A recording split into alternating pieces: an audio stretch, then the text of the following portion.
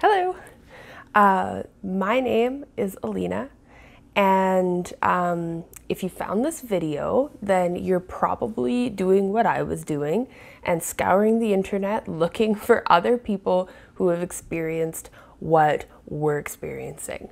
These daily hives. Basically, back when this first started happening to me, I searched everywhere to find other people having similar experiences to see if I could help figure this out for myself. And there was barely anything, so I thought that I would put this out there to let everyone know, hello, I'm itchy too, and it's nice to meet you, and I hope that we can figure this out together. I do plan on putting out more videos about this topic because it's been a long 2-year journey for me, and I have figured out some things that have really helped me. In fact, I'm hopefully going to be ending it with a happy video of my success story where I've cured these hives. I'm close. I'm so close. I haven't had hives in quite a while, except for when my arms touched an Apple iPad box, and then I halved right up. I don't know what Apple puts in their boxes, but other than that, I'm almost totally hive free with no medication. So stay tuned and subscribe if you're interested in that and coming along with me in this whole journey and this wild time that it's been. And hopefully something that I bring up will work for you too. But I'm going to start here now with where it all began. So in October of 2017, I woke up one morning and my entire face was covered in these huge, giant, swollen, my eyelids around my mouth, my cheeks. I'll insert a photo here of what happened. Sorry for the bad quality.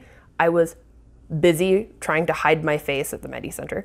But basically, I have no idea what happened. Nothing changed. Everything in my life was the same. I used the same face products, the same detergents, the same hair stuff, the same everything. Nothing was new.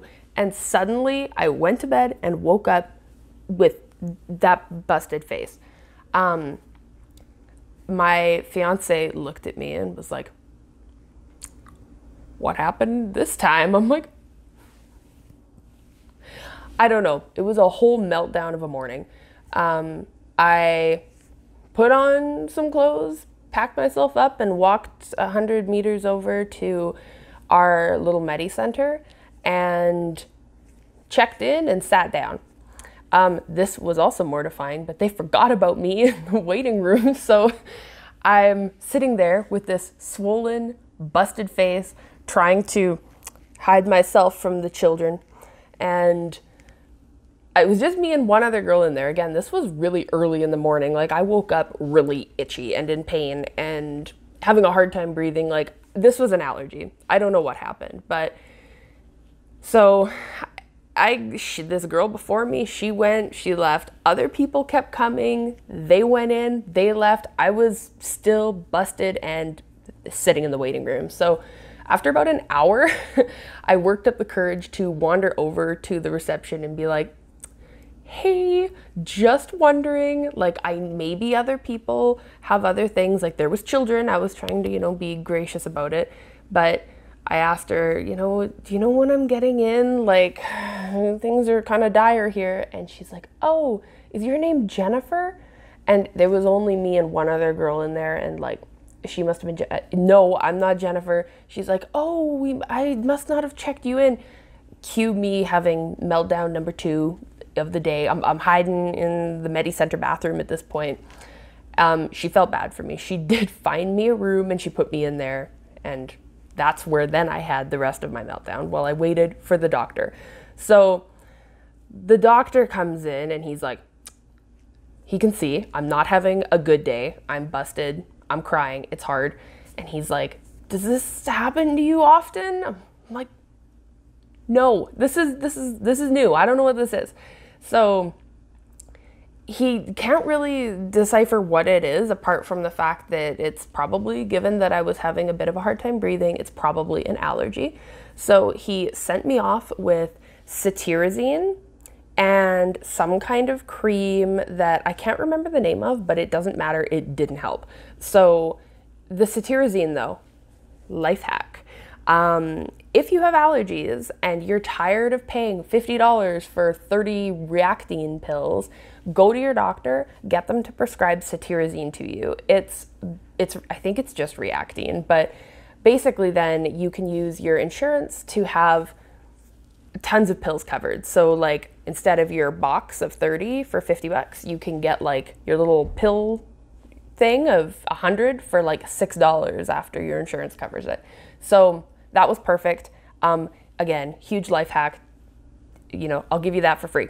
So went over, again, another few blocks trying to cover my face from the world to the London Drugs to fill my new prescriptions.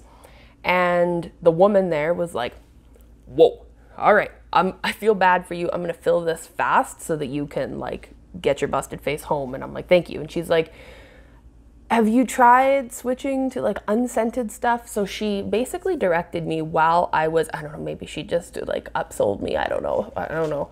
But she convinced me to go and buy Tide Free and like a few other unscented cleaning products and that, which, I mean, when your like face is that busted, like, give me all of the tips. I'll do anything. So as she's filling my prescription, I'm running down the aisles, packing up as much money and unscented products as I can. And I go collect my pills, check out, take everything and go home and wash everything because like it's no prisoners here. Basically, end of that story is nothing helped. From that day forward, I had chronic hives. So every day I'd wake up and my skin was itchy and boiling and bubbling and I didn't know what to do. So that's where my story starts, and I'm gonna wrap this one up here because it's already been a little long, but I'll continue these and keep the story going through my 2 years and all of my trials and everything that I hoped would solve my issues. I went off birth control. I tried all kinds of different dermatologist hacks, all different allergy testing. I almost died in Korea. Like I'll tell you everything so that you don't have to try the same things I've already tried for you. So again, welcome if you're also like me and dealing with this ridiculous situation. Subscribe to follow along as I tell you all about this. And yeah, we'll be in touch. So nice to meet you, and I'll talk to you soon. Thanks. Bye-bye.